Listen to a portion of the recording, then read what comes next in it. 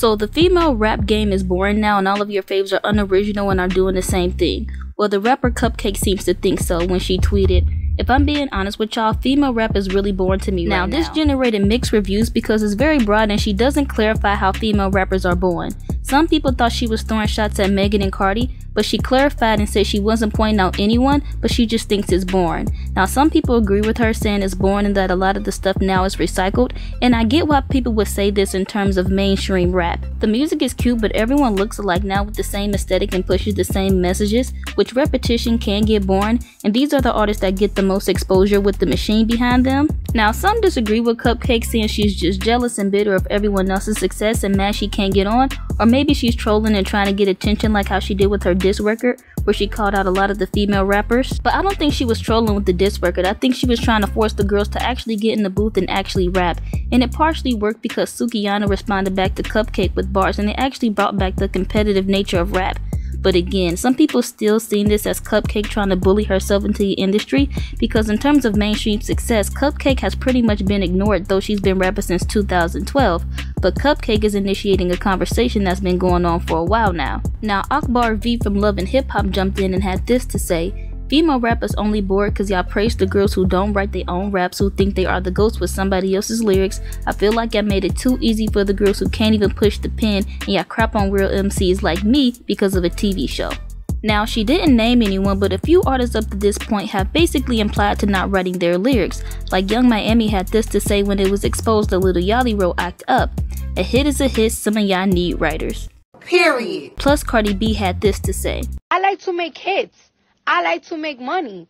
I don't really give a fuck about being lyrical." Now I can see how somebody who actually writes their lyrics would feel some type of way about this. Like Asian Doll tweeted this saying, "I write all my lyrics. Everybody who write their music loves saying they write their music. If you get offended, that's on you. I love bragging on myself." She's right. Anyone who writes their lyrics and are proud of their work will never say they don't care about lyricism. At every turn they gonna tell you they write their own stuff, like how Nicki will always say, "I write my own lyrics." I'm undisputed because I'm the only female rapper from day one. Day one. And I don't need no motherfucking ghostwriter. That's right. At all. So if you telling that lie, you must be real desperate, and you still ain't gonna pop. Wow, okay. I'm a whack gonna write my I slaughter these Period. So the City Girls and Cardi B have hits, but it's not very diverse and they can't be too surprised when people call out their lack of skill. And at this point, rappers using ghostwriters are not new.